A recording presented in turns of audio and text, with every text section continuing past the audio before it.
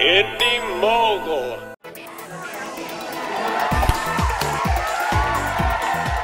Surprise! Italian comic book movie! You're watching Beyond the Trailer's review of Dylan Dog, Dead of Night. What is this? What is that? You're the living dead, Marcus. The good news, the condition is, manageable. This spring. Don't scream. What the hell is going on here? Who's your friend, Dylan? She's got some nice parts on her. Not all the undead are bad. Oh my God! What's wrong with my arm? Relax, it's a loner. My arm is brown. They were out of Caucasian in your size. With so many comic book movies hitting theaters and often the top of the box office, it's no wonder that foreign comics would eventually catch Hollywood's eye as well. Such is the case with Dylan Dog, which is based on a popular Italian horror comic introduced in the 1980s and still being published to this day. Interestingly, this Italian comic is set in London, where Dylan Dog is a former Scotland Yard detective turned quirky nightmare investigator. Word is that the comic uses the horror genre as a metaphor for modern society, and is a huge hit in Italy, selling millions of copies. But while original Dylan Dog artist Claudio Villa based the character on Rupert Everett, Hollywood has cast shunned Superman actor Brandon Routh, and that's not the only thing they changed. Gone is Dylan Dog's Groucho Marx impersonating sidekick, replaced with a newly zombified assistant. The setting has also been moved to New Orleans. Why change what works? It's a Hollywood thing. But while hats off to Routh for keeping his career alive in inventive ways, check out his funny Zack and Miri Make a Porno and Scott Pilgrim cameos, this movie was already released in Italy and widely panned. Will American audiences feel differently? Let's go find out. So tell me, are you familiar with the Italian comic this is based on? Yes. Oh, okay. So what made you go and see this today? I really enjoy the comic quite a bit. Oh. The English translations anyway. But it's supposed to come out quite a while ago. I know they made it a long time ago. Yeah. So I've been kind of interested to check it out for a long How time. was it?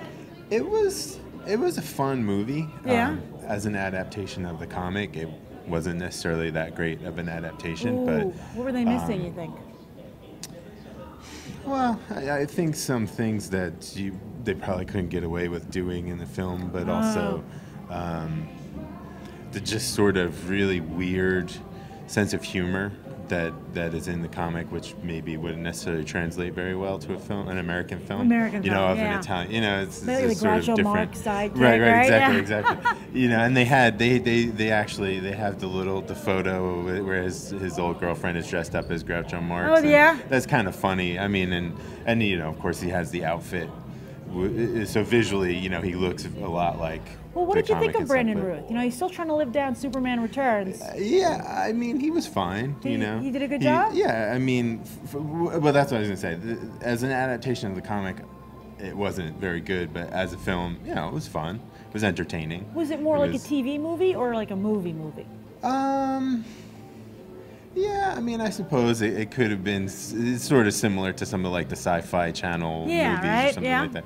It's like that level of cheesiness and entertainment. Well, but I mean, it's fun. It's a fun film. What would you say are the pros of the movie? I thought it was pretty entertaining. I thought the special effects were pretty good. It's it was kind of silly, but in an entertaining way. Okay, so what are the cons on the flip side? I think it's going to be hard to find a good audience for the film, because I think the built-in audience for the film are the people who really like the comics or that type of story, that the comics have. And that's not here. And I think they sort of missed it in that sense. So, as opposed to say a film like Cemetery Man, which was also based on the same work by the guy who created the comic books. Which I felt, even though it wasn't an adaptation of those comics, much more similar to those kind of stories, right? and that sort of visual style of the comics. Well, and so everything. bottom line, would you recommend someone pay to see this movie in theaters? I guess it really depends on what they like. If you like sort of, goofy horror comedy type things, then it's very entertaining. If you like something that's a little more serious, or like a horror movie that's scary as opposed to funny, or you actually are like a huge fan of the comics or something, probably not. I see. Okay, what would you give it? What would you give? It's very diplomatic of you. All right, what would you give it on a 1 to 10?